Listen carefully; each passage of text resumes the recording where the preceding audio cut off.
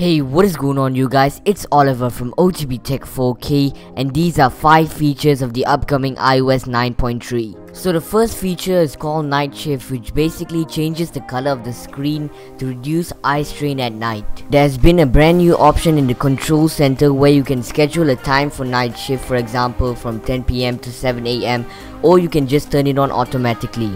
As you can see, the screen color is slightly warmer than usual and this helps reduce eye strain. Also in the settings menu for night shift, you can choose whether you want the screen color to be slightly warmer or cooler depending on your preference. Next up is the ability to lock your notes in the Notes app. You can either use your passcode or Touch ID for this, and all you need to do is to click on the top right hand corner and click on Lock Note.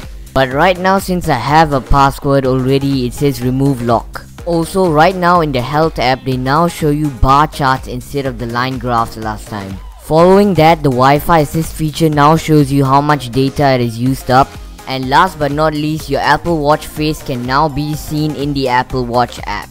So I hope you guys have enjoyed this video about 5 features of iOS 9.3. If you did, please smash that like button and subscribe. It's been OTB Tech 4K. Thanks for watching and peace out guys.